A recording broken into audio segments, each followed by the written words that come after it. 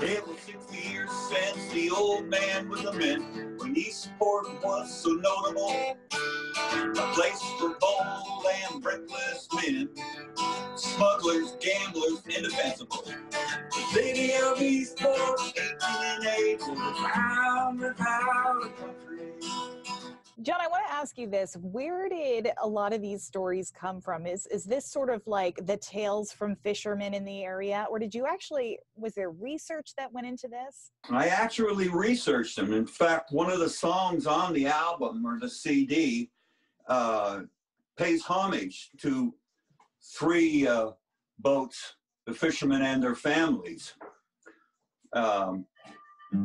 They went down, down, down in the bay, from high tide to low tide, all swept away, their wives and their children cry out in despair. For the men, the bottom basher, all American and Miss Press. Those are three boats that actually came to an untimely end here. And so I spoke to a lot of people about those occasions. This is a dangerous, dangerous bay. You have Passamaquoddy and Fundy and Cobscook. You have high tides, low tides. You have the old Sal whirlpool going. And people, I don't think they realize how much it really takes to run a fishing operation. John, this is a unique way to sort of keep track of history in that area. Who were you thinking about when you were sort of diving into this project? Is this something for people out of state to listen to and sort of learn from, or is this for people in Eastport? I think initially it was for the folks here. And a lot of these stories are very personal. You know, the history of the town of Eastport and the Pirates Festival, and then the whole fishing industry, the ups and the downs. But while researching that, I came across something that was pretty tough for this part of the country.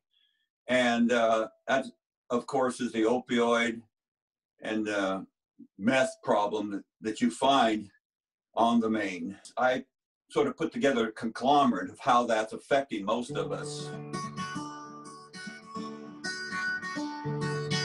She was a beauty with a lot to promise.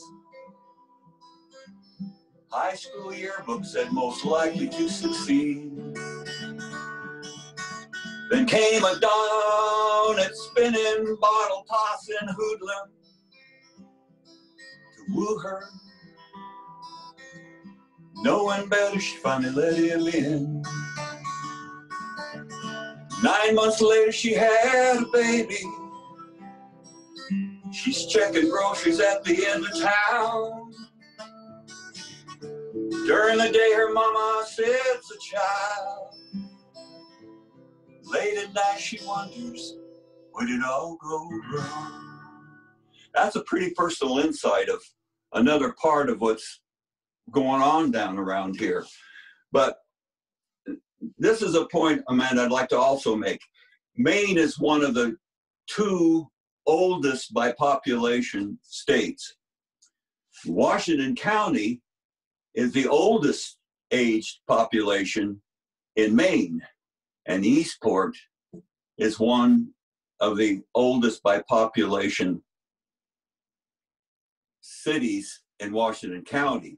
And it's something that we learn to live with. We try to take care of each other. We're all family. But that being said, Amanda, I'd like to say a lot of us are living at home and we're taking care of each other and we're happy to be together.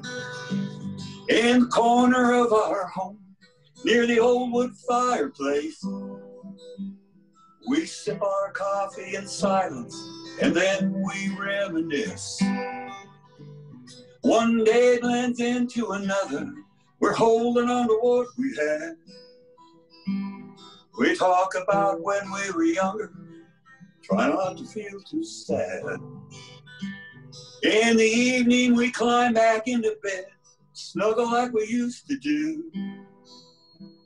I tell her good night, I love her. She whispers, I love you too.